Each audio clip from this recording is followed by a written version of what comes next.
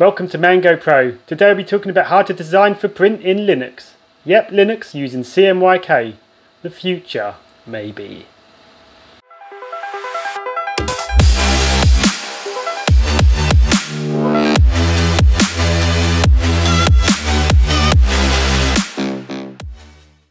Okay, so we're in Linux now. This particular flavour is called Ubuntu DDE. It's a nice looking distro. Okay, so firstly we'll start with how to convert an image to CMYK in Ubuntu. So I've got Krita running here, which is a good piece of software used by a lot of artists. It's on Mac, PC and Linux. If you go to File, Open a photo or an image. In this case it's one of my night sky photography ones for my Facebook page, Mango Photo Studio. Right, if you go to Image, Convert Image Color Space, where it says Model RGB Alpha, you can select CMYK, and the default profile is chemical proof, which is fine, but I think you can import color space here. So if you had like a Fogra profile from Photoshop, you might be able to use it. I haven't delved too deeply into that bit, but the main thing is you can convert to CMYK. So right, if you click OK, we'll see there's a slight color shift just to show that it's working. So yeah, that's handy because CMYK support for Linux has been non-existent for since the beginning really. It's quite good because you're now starting to get pro level features. If you think of DaVinci Resolve as a video editor, that's a pro level piece of software that's now on Linux. Linux is starting to remind me a bit of the Mac when it started making a comeback. It was really nice to use, but it didn't have all the software, and Linux is starting to get the same vibe. So anyway, I just minimise that one now. And yeah, for vector illustration or to make business cards, leaflets, that kind of thing, we've now got Gravit Designer. It was a piece of software that was brought out by Corel. It's this particular instance is it's installed on Linux, but you can run it in a web browser as well. So in this, I'll just start again from scratch. If you go File, New Design, you can select the business card size here, 85 by 55. In this page properties here, you can add bleed 3mm, and a good rule of thumb is to put a 4mm guide from the page edge for designing, because you don't want content too close to the edge. Right, just put a dark grey background on this. Okay, in here where it says fills, you can define a CMYK colour, which is brilliant because people have been asking Inkscape to add this for over a decade. They keep saying, yeah, we'll do it, but they never do.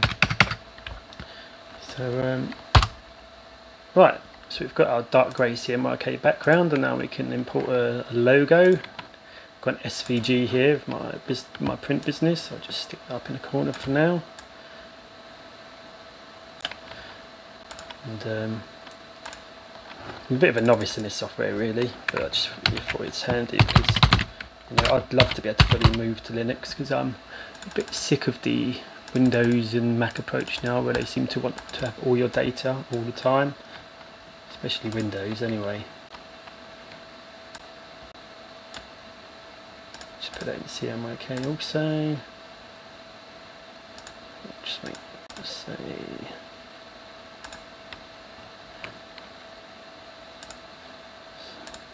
size 11. Okay.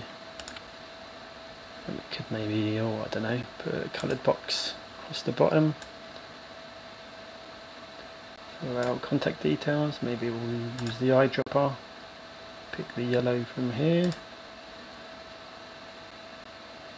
Click on fills. Change it to CMYK. Yep, that's in CMYK. And web address in that section. Okay, maybe 11 points again. Into the middle. And you could put your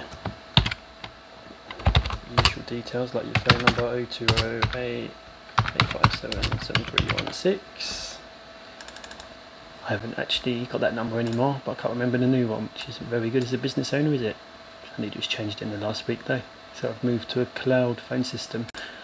Right, put that in 10. Just so you know how it is correct.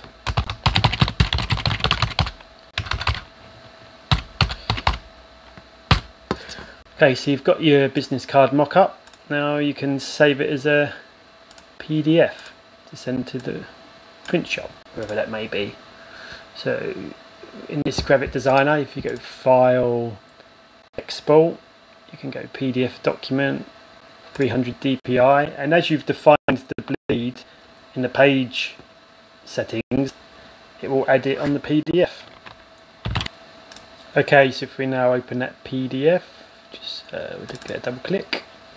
Oh, it looks like it's saved in LibreOffice, but that'll do just for demonstration. So yeah, as you can see, it's got the bleed on there.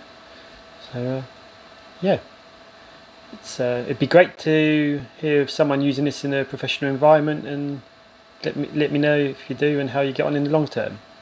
Cheers and all the best.